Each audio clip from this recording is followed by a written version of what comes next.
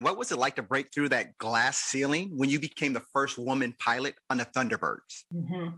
Yeah, this is a question I get asked a lot, and it's been 15 years, and my answer has stayed pretty steady over time.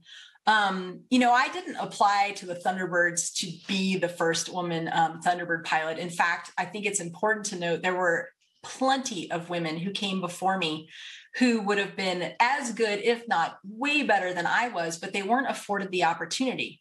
Remember, I told you that it was against the law for a long time, right, for women to become fighter pilots. I was one of the first women fighter pilots. So I was really in that first tranche of women who had the opportunity to apply to be a Thunderbird.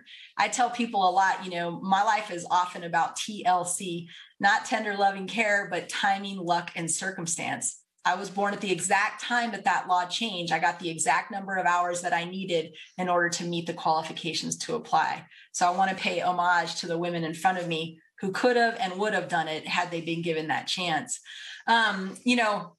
People ask me a lot, like, did you have any kind of pressure, right? Yeah, sure. There was excitement, both within the Air Force and within the media. And I would say 95% of the time, generally speaking, people were absolutely tickled. They were fascinated that there was a woman pilot. And so it was often a feel-good, type moment. But I did feel pressure that I put on myself. And it was this. I knew what I was doing was historic. I knew that I was the first. And with that comes, I think, a lot of responsibility. And a pressure I put on myself was I wanted to open the door in a way that the door stayed open.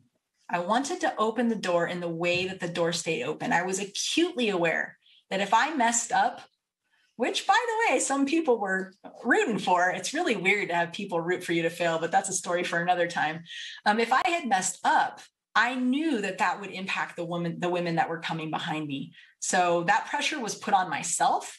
And I look back and I go, I think it was okay to put on myself.